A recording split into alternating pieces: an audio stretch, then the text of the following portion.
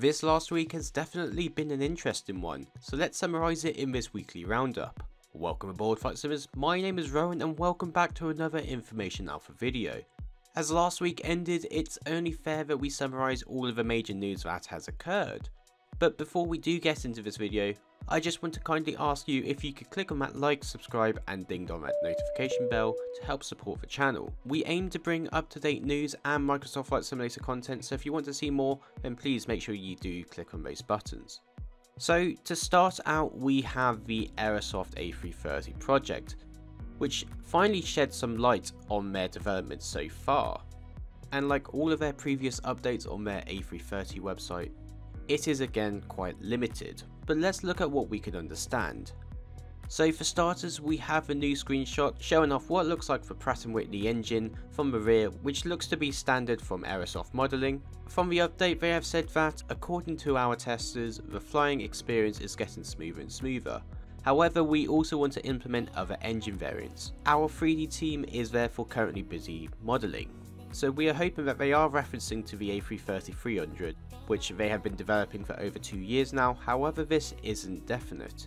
They also go on to say that the exterior model of the Neo variant is finished and the cockpit is undergoing final changes compared to the classic version, or CO.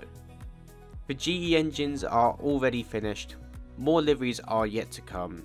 At the moment we are working on the Pratt & Whitney engine, it should be ready within the next 2 weeks. Of course, we will also adapt the displays and sounds to the new variants, but that will take a while. Now, we don't normally like to criticise companies on this channel, as they all have their own demographics for which they produce for, but to be totally honest, from this update it is so unclear on what they're actually referencing to, whether at the beginning they are discussing the development on the CO or Neo.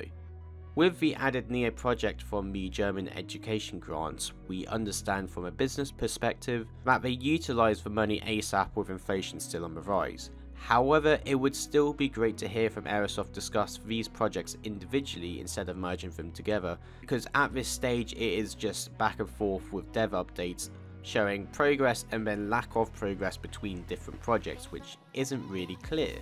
So Aerosoft, if you are watching, could you possibly take the time to separate these projects to allow us understand the information better, because merging both CO and Neo news is quite confusing. But at the end of the day, we are still excited to see a A330 CO in the sim, as we are desperately lacking Airbus widebodies. Moving on, we have news from iniBuilds. They have recently released a screenshot showing that they are working on a new airport on formerly known Twitter, or known as X now. Now, they haven't told us what airport this is, however from doing some good old fashioned detective work we figured it out, and this screenshot is indeed the Terminal 2 car park from London Luton Airport.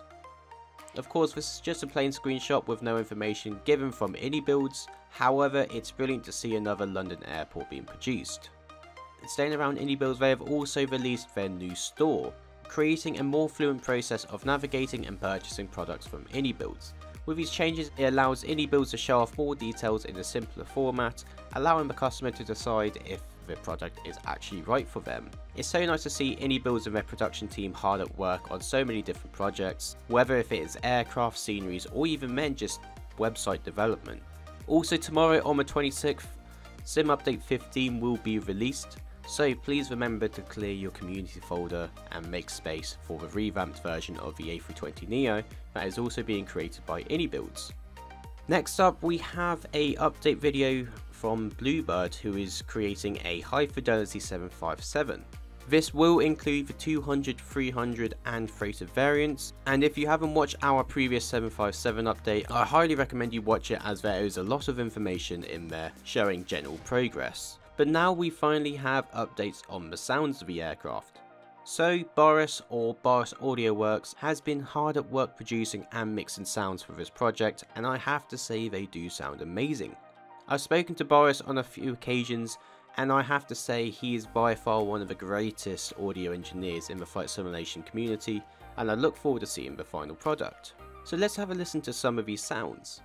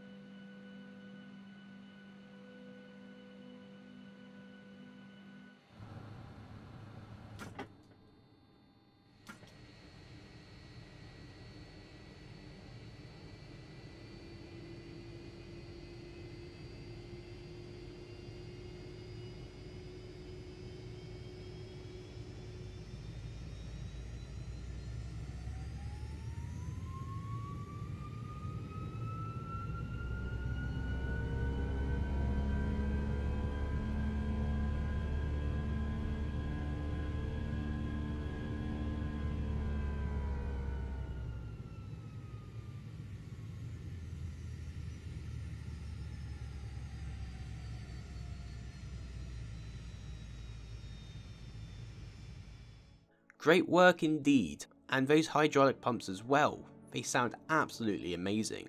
They've also been implementing other weather aspects such as windmilling on the ground, so depending on the direction and speed of the wind, it will determine which direction the fan blades will windmill and also how fast they will, which is brilliant. And although it doesn't sound like a lot, but it does add that extra bit of immersion, especially if you like doing a pre-flight walk around. And then they finally showed us their progress on their packs and air conditioning systems. So depending on the configuration which the aircraft is set up in, for example, if you have a pack off, it will disrupt the rate in which the air is being distributed across the aircraft. Another feature is how external temperatures can also affect the internal temperatures. So if you have your cockpit window open and it's cold outside, that air temperature outside is going to increase or decrease the inside temperature and then eventually equalize. This is something which I don't think we've seen in a simulator just yet, so well done to BlueBird for trying to set a new standard. We are definitely not complaining at all. As for the release date, they are still aiming for a 2024 release, but please keep in mind that if the project does need to be pushed into 2025, they will not hesitate, as they want their product to be as great as possible on release. Now for the news you're probably most excited for is of course the PMDG 777.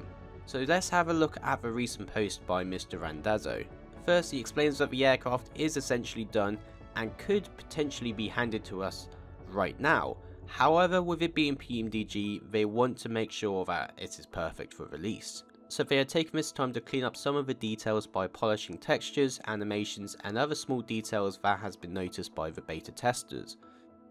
He also goes on to say that they are still working to finish implementing some changes that they want for release, such as getting the modern nav data conversion into testing, along with requisite improvements in lateral path guidance provided by Navigraph's current format. Some additional new sound areas are being implemented as we take advantage of extra development time, and data link capabilities are about to roll to the testing team, which will allow you to have those capabilities on day one, provided testing goes as we expect. So from that, it is understandable that they want to provide us the best product possible, especially learning from their 737 releases with having missing features such as the UFT. PMDG need to make sure that once the 777 is released, it is in a stable enough condition so that they can focus on other products instead of working on the aircraft from bugs and missing features. They've also provided a new screenshot of the right main gear assembly, which looks spectacular as normal from PMDG, showing off the rear of a GE90 engine in the background as well. I really do think that we will be seeing this aircraft soon in our sims, and hopefully this is before cross the pond. And that pretty much summarizes all of the news from last week. If we did miss anything, please make sure you leave it in the comments below. And if you do want to get more involved in the Information Alpha community, you can also join our Discord, where we discuss all of the up-to-date flight sim news and other sim related content. Thank you so much for watching and making it this far in the video. My name's Rowan and you've been watching Information Alpha. See ya!